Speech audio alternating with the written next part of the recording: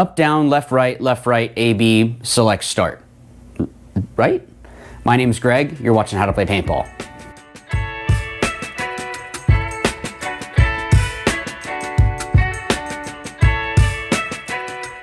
So what I wanted to do was show you guys a drill that I kind of came up with, just kind of popped into my head, and I was able to go and do it. There are some variations that you can do with this, and this is something that's definitely going to be a good challenge. It's going to burn your legs out a little bit and just be a good challenge in general for your brain. So your cardio is going to get involved, and also your accuracy with this particular drill. All that you're gonna need is a bunker, preferably one that you can come up over the top of. You could do this with a Dorito. It's just gonna be a little bit different, and you'll see why in a second.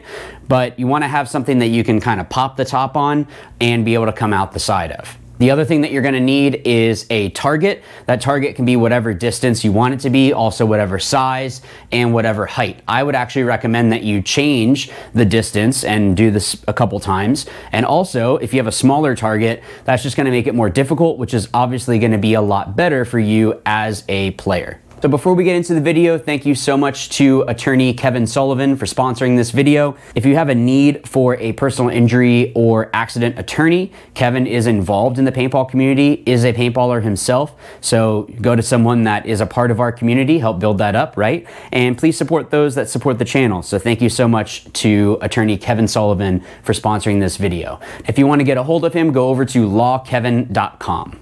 So what you'll do in this drill is once you've selected your bunker and you've selected your target and whatever distance that's going to be, is you need one other person with you that is going to help to kind of mix things up a bit. All they're going to say is either left or right. And the point of this is to kind of mess with your brain. So they might do a couple lefts in a row and then throw a right at you. And you'll see why that's a good thing in a second. What you'll do is whatever side they say for you to snap out of, what we did was a couple different variations. There was one where you had to pop the top first, and you had to hit the target, come back down, and then snap out whatever side it was. So if they said left, I would come up left-handed, shoot the target over the top, and then snap out the left and have to hit the target. Now we did it where you had to drop down really low. You can do whatever height it is that you would like. Another variation that we did was kind of like a 3-shot section. So you had to come out, snap out the side, over the top, and then back out the side again. And this is where that starts to really be a good leg burner. And lastly, of course, you can always do over the top, out the side, and then over the top again. If you want to throw in some other variations, by all means, go ahead and do so. You want your goal to be that you're hitting the target every single time. So over the top, out the side, it doesn't matter where you come out of. And also, you want to try to do it as quickly as possible. The whole point of the brain teaser is just that. It's just going to help kind of mess with you a little bit. You want your person helping you to mess with you a little bit to help you to be ready for things that change on the fly. This way you're prepared for anything on the field. So let's head out to the field, show you the drill, and then we'll come back for some final thoughts. All right, right. Right. Right. Left.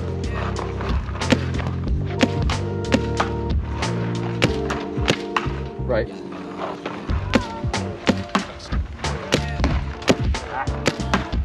You're right. All right, right. I had a feeling you were going to do that.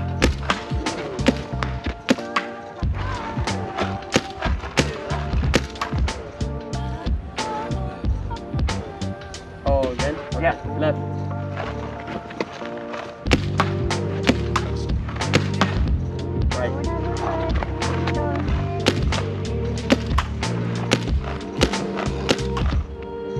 Left.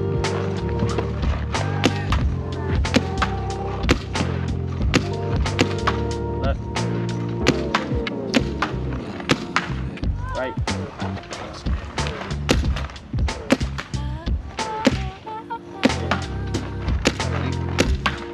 Right.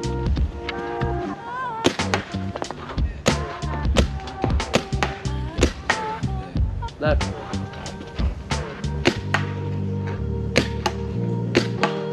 Right.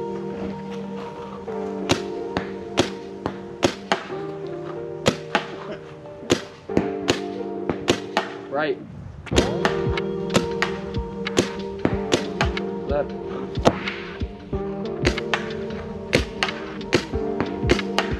Right.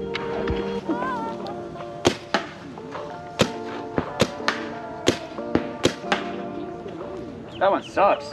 Yeah.